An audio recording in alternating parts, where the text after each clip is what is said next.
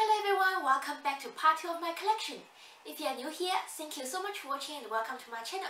My name is Palina and recently I decided to do a Nintendo Switch gaming collection where I put out all my games, do a short spoiler-free review and my thoughts about each single game. And I hate long videos, so I want to shorten it into 3 parts, upload one each week. If you haven't watched last week's video, it's right here.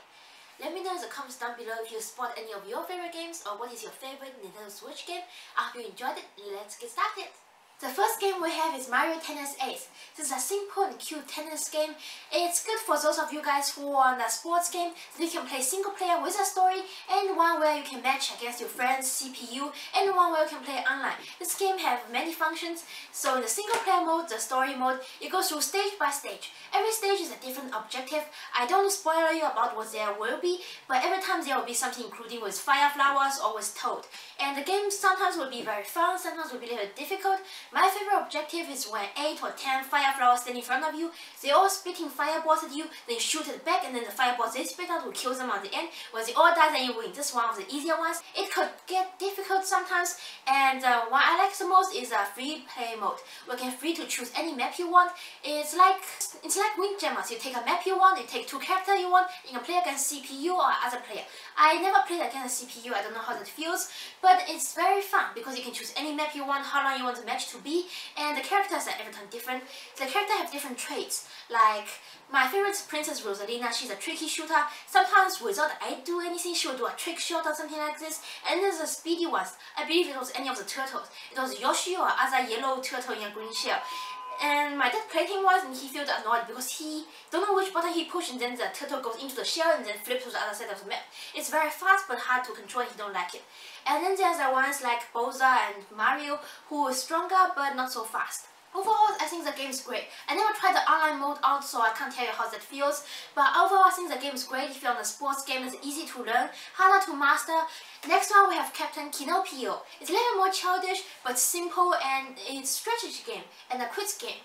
So you play Captain Toad, who will go every time on islands. The game is also stage by stage, but you are flipping in a book. Every page is a stage. When you finish one, you flip to the next page, and it's a book. So the stages are every time a floating island. The island goes bigger and bigger later when you unlock more.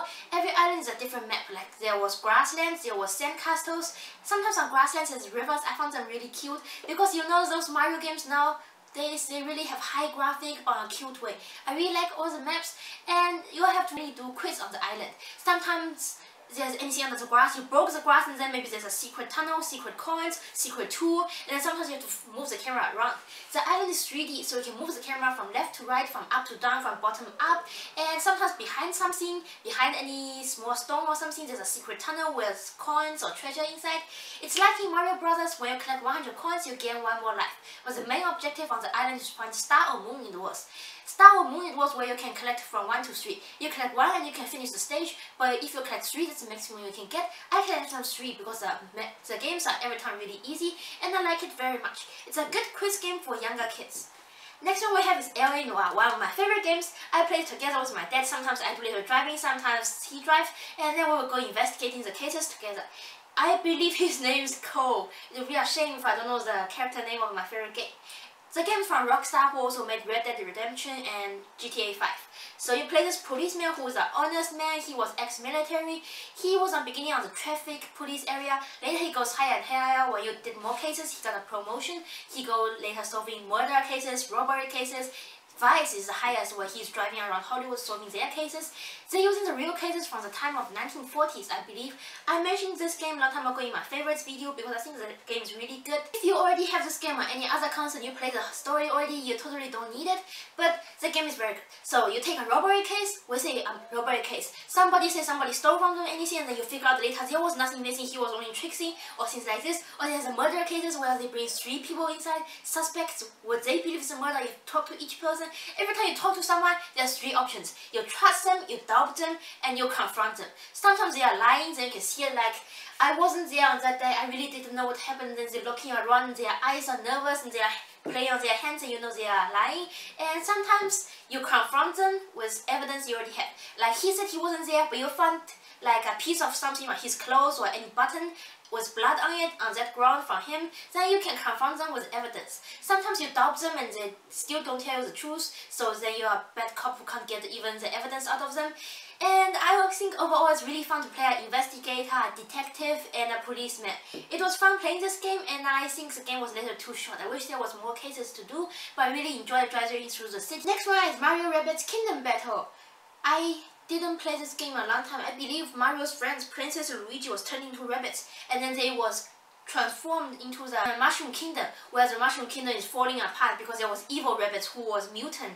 And the game is a strategy fighting game on a very cute way for kids. So you are walking into a 3D world where you know there will be fighting scenes because you crossed a certain point. For example, you crossed over a bridge, there's a scene that looks like a battlefield, and you know there will be a fight starting, you can prepare your guns. In this game you're using guns as weapons, laser guns. And then when the battle starts, it's like a strategy chess game. You can decide where you want to move, how many steps you want to move, where you want to go, and if you are in an area in range of shooting on the people, then you take your guns out and shooting at them. The best is to hide every time behind any brick wall or something like this.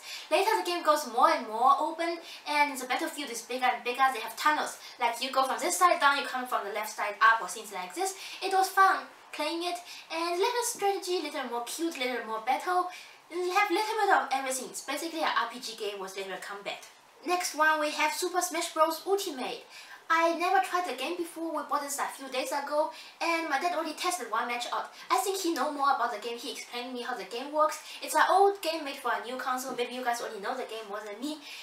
So there's total 64 characters in this game, which is a lot for a fighting game. It's like Street Fighter in a newer, modern way, with more characters that I like and much more characters. There's Kirby, there's Link, there's Princess Peach. I can already see me play the game, and Pikachu.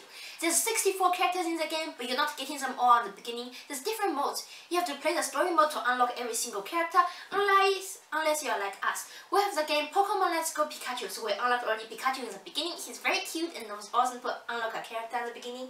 My dad tried one match at the Mesh mode, Smash or Mesh mode it was called.